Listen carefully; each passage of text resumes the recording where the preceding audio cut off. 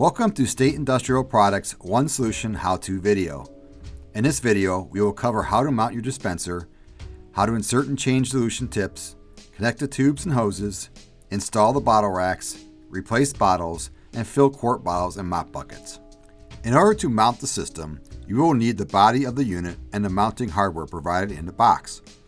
Additionally, you will need a drill and a 1/4-inch drill bit, a screwdriver, a level, and a pencil. Remember to wear eye protection when drilling and gloves when handling chemicals. First, it is essential to pick a location for the dispenser near a slop sink and a water source, and select a spot on your wall where you are certain you will not drill into anything, such as pipes or wiring. Using the back plate of the One Solution as a template, mark your holes on the wall. Ensure your unit will be straight by using a level during this step. Now that your holes are marked, you are going to drill holes for the anchors in your hardware packet. Remember to wear eye protection when drilling holes. Anchors should fit snugly and might require a tap or two to get them into place. Next, screw the provided mounting screws into the top 2 anchors. We recommend using a screwdriver for precise adjustments. Now slide the back plate onto the top mounting screws and ensure your unit is still level. Screw in the 3rd screw to hold your unit in place snugly against the wall. Now we are ready to install the bottle racks. When installing a One Solution dispenser, either single bottle racks or multi-bottle racks can be used. We will be installing the multi-bottle rack. You will need the bottle rack, the included mounting hardware packet, and safety goggles, as well as a drill with a 1/4-inch drill bit, a screwdriver, and a level. Begin by lining up your bottle rack about 2 feet or more beneath your One Solution system. Confirm that your bottle rack is level and mark your holes. Using your 1/4-inch drill bit, drill the holes and insert the anchors, and using your screwdriver, attach your bottle rack using the provided screws. For confined or limited spaces, use single bottle racks.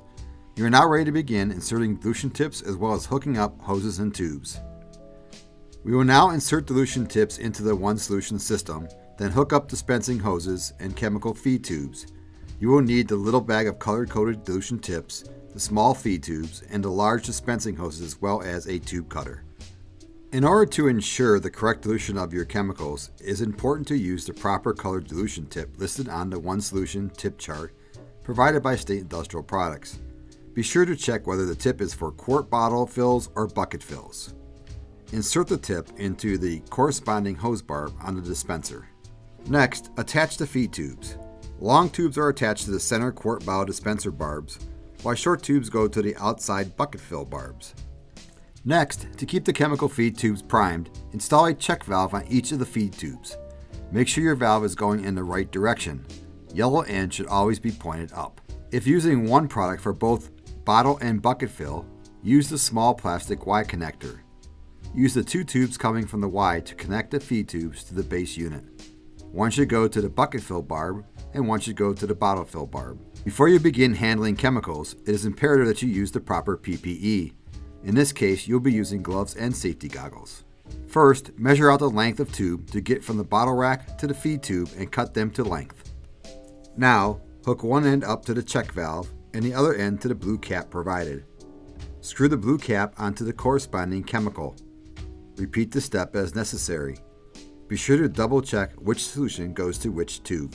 Next, attach the long dispensing hoses to the outside bucket fills and the short hose to the quart bottle fill. Finally, using the provided color-coded zip ties, gently tighten the corresponding color of the zip tie to chemical feed tube. Be sure to properly label your unit with the provided stickers so you always know what chemicals are being dispensed. For this step, you will need the provided Y connector and the water hose.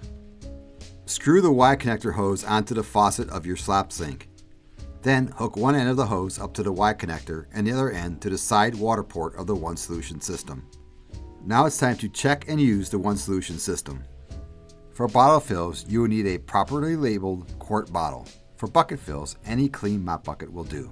First, to fill a quart bottle, insert the short quart bottle fill hose into your quart bottle after selecting the desired chemical you would like to dispense with the selector knob.